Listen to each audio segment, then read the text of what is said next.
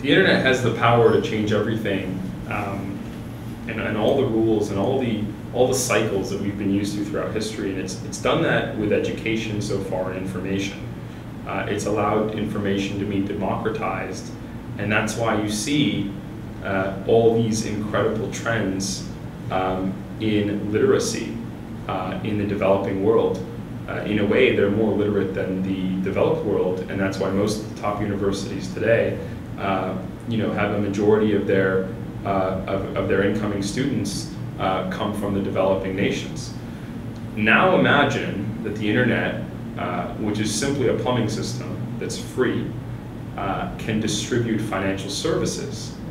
So, and it has its own currency that anyone could accumulate through a meritocratic process, which just simply means that if you do better than someone else, you'll be ranked better.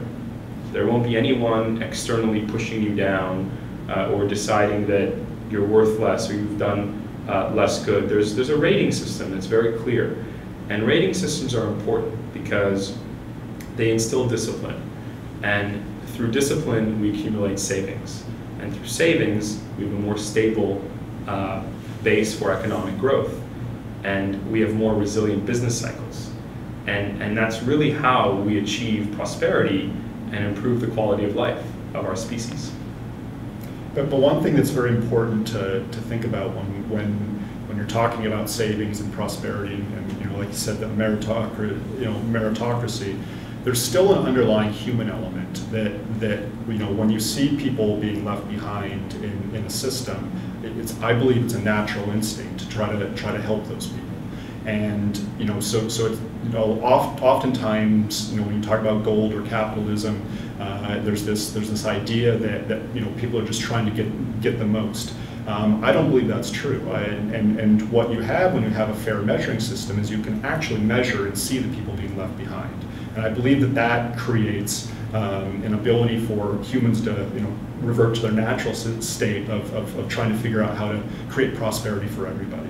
And we just can't do that when our measuring stick is always changing.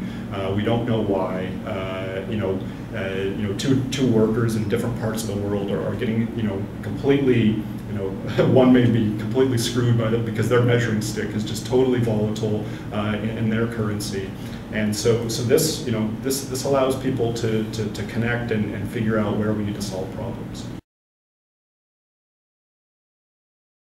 Yeah, think about it this way. When you travel abroad and you go from imperial to metric, it's like the biggest deal.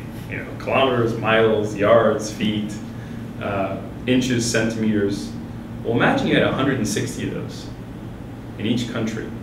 And imagine that the numbers were not fixed but variable. They changed, like a timer, and sometimes they grew, sometimes they contracted. That's the kind of system we have today, and the predictability is gone. And so this creates a situation where the haves, people like Josh and I, are able to game the system.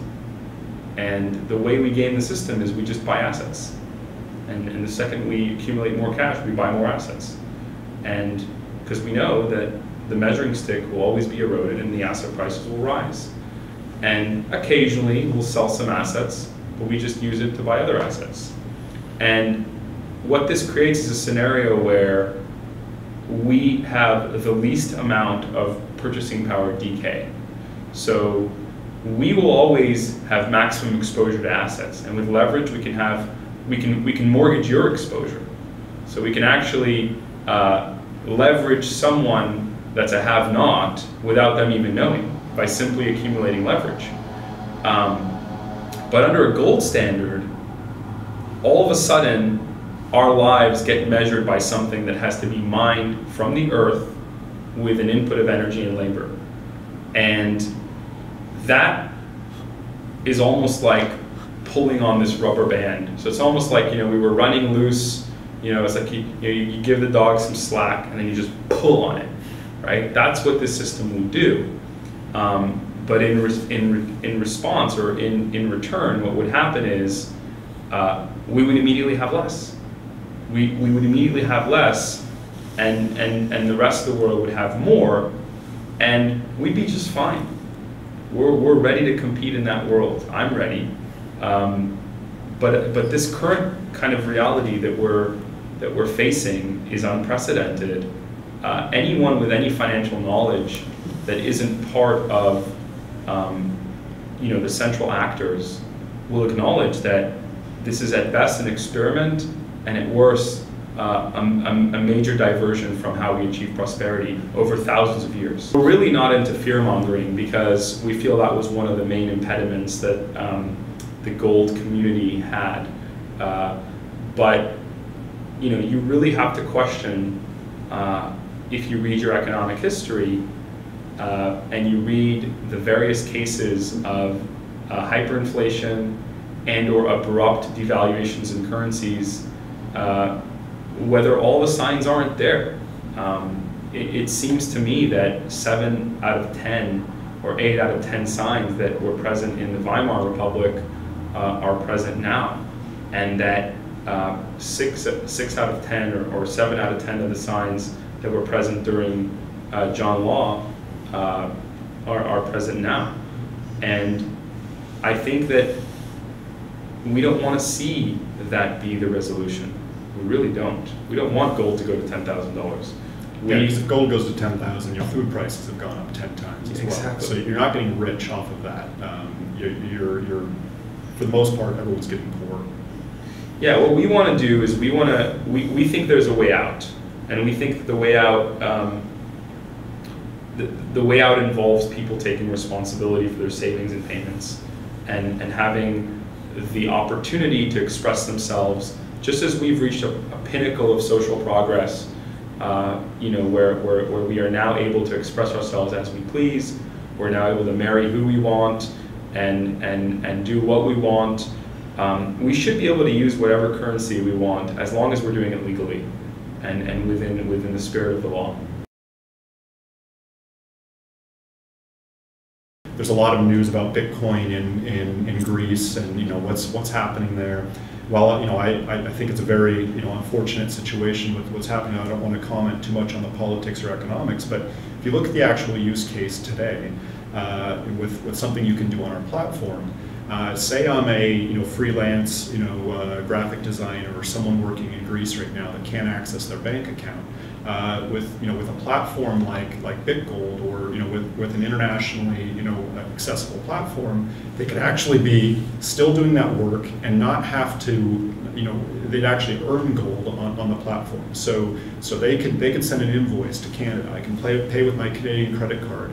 They now have gold in London that they can put onto a euro debit card and actually spend euros locally. And where I'm going with all of this, the point is that the gold is always there. It's always fully reserved. There's no reason in our system to have a bank run because it's not been overlent out.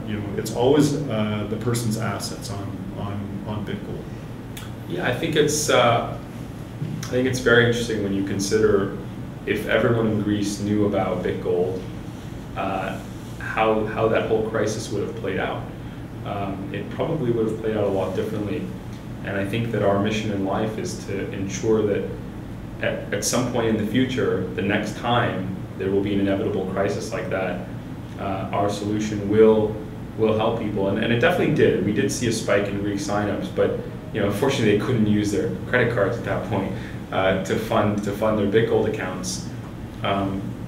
But yeah, these are early days. We are extremely thankful, honored, continue to work hard every day for you, and thank you for the trust that you've placed in us.